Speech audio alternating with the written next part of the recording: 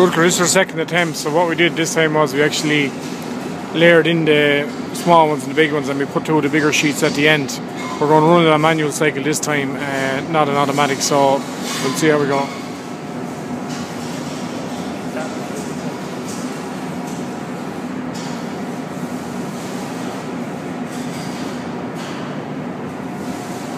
Jackie, out of the way.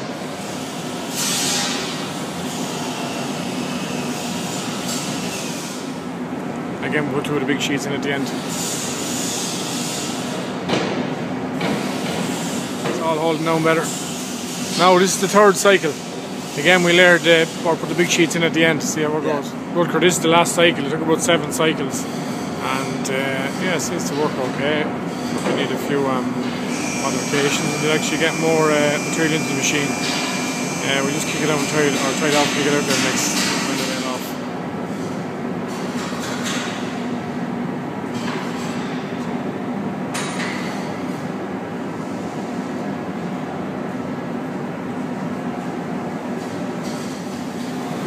Now we're just kicking out the bale. This is your 5 boxes of material in the bale after about 7 presses.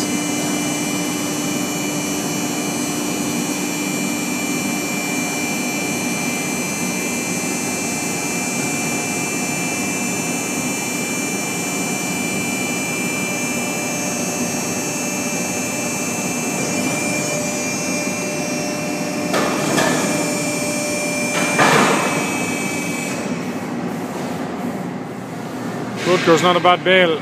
Certainly could improve if we had those longer fingers and maybe a little bit longer stroke on the machine, just to speed up the job and get more weight in the bale.